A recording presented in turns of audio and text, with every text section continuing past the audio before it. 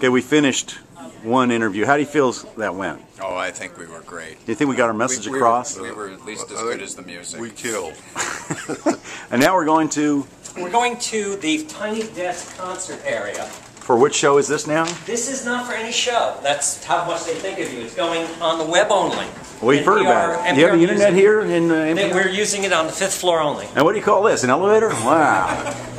Wow. We don't have anything like this in wherever southern place you came from. Okay, fellas, start pulling. Wait a minute. What's happening? Wait, the door closed. Wait, where's Rob? How do we get out? We're moving. And then the thing ends up here, and later on, and they find it, and then they figure out what happened to us. Okay. So you're saying that here at NPR, you have beer? Smuggled beer. I have a place up in Wisconsin. Is this paid for by listener donations? Well, sort of, as much as they pay his salary, which is not at all. You know, there's a town in Wisconsin, Monroe, where at least when I was younger, they still were principally a German-speaking town. They make beer there.